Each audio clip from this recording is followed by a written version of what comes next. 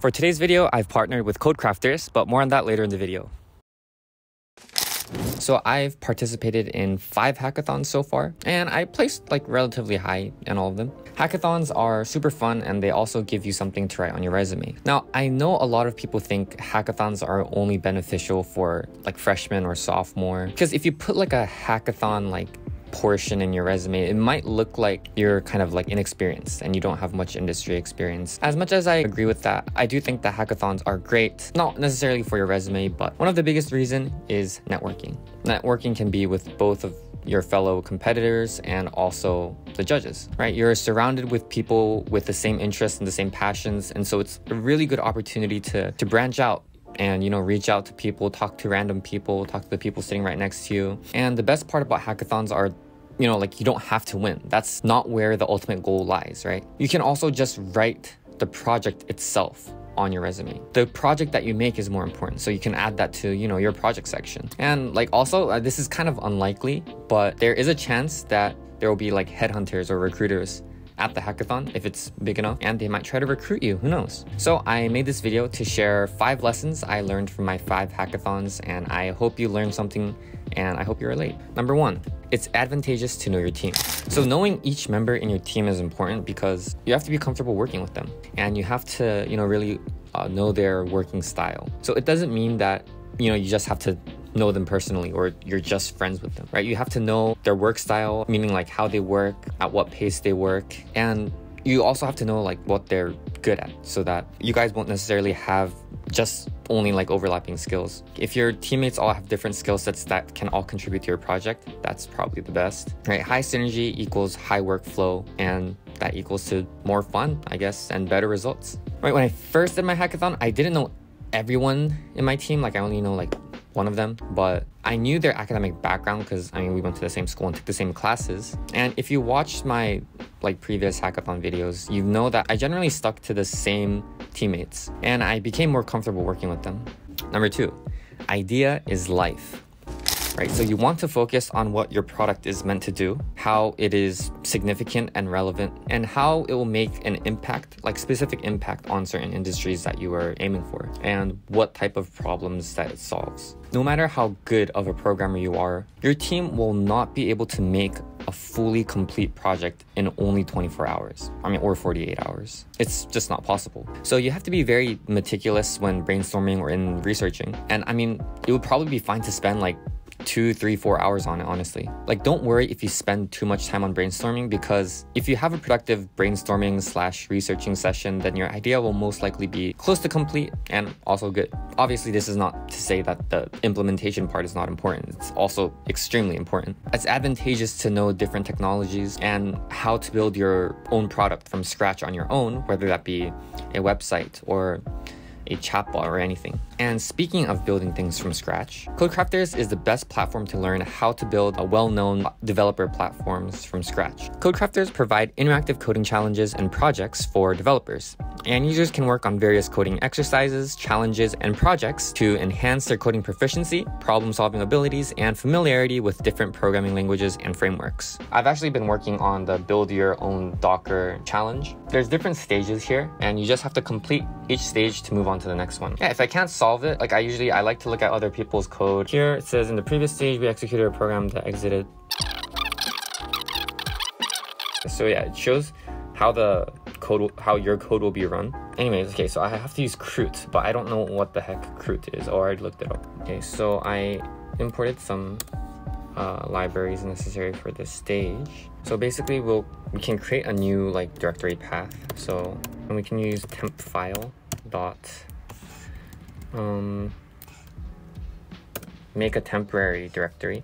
Okay, so apparently we can use this library to copy a file from one location to another, and also like save its metadata. And then we use Crute, which is from os dot chroot.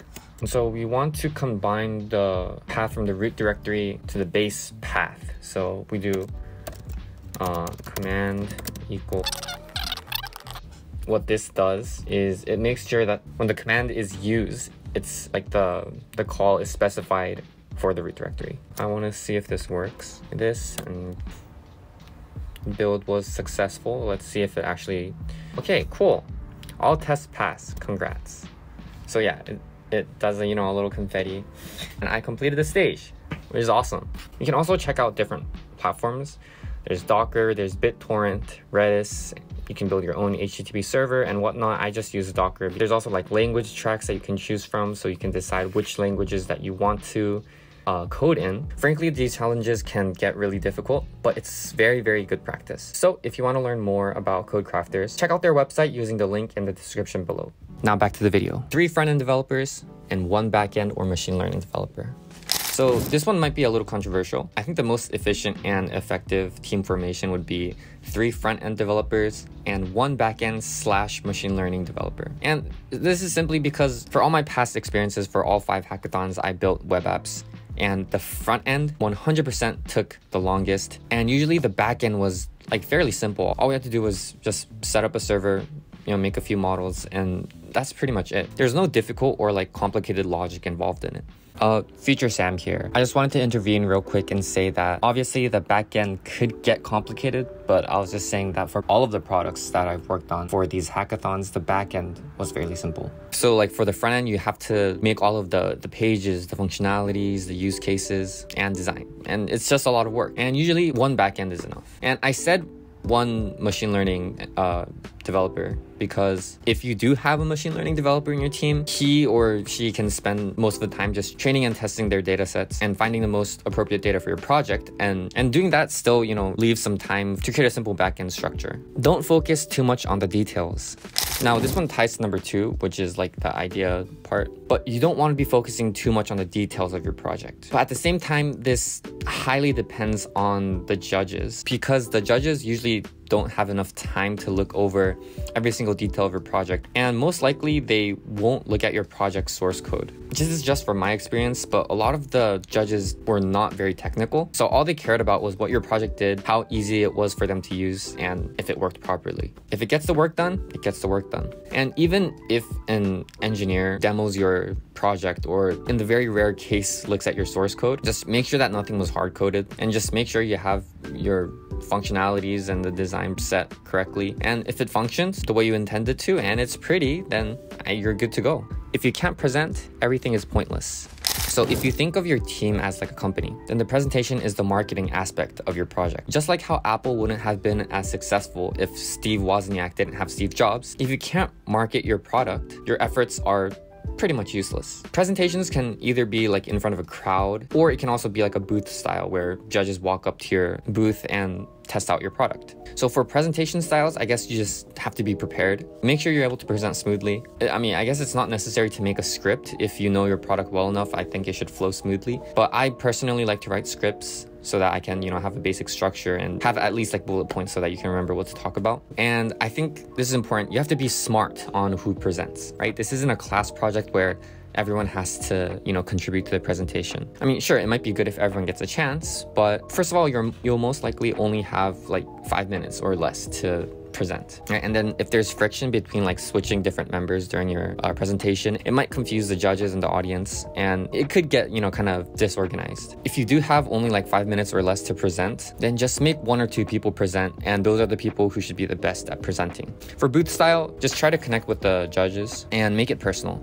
and show them hands-on examples and let them use it. If an engineer comes by, explain the detail, explain how you implemented it, and clarify certain use cases so that they'll be able to, fully understand your project. Anyways, that's all I have for today. Good luck on your upcoming hackathon, and yeah, I'll see you guys next time.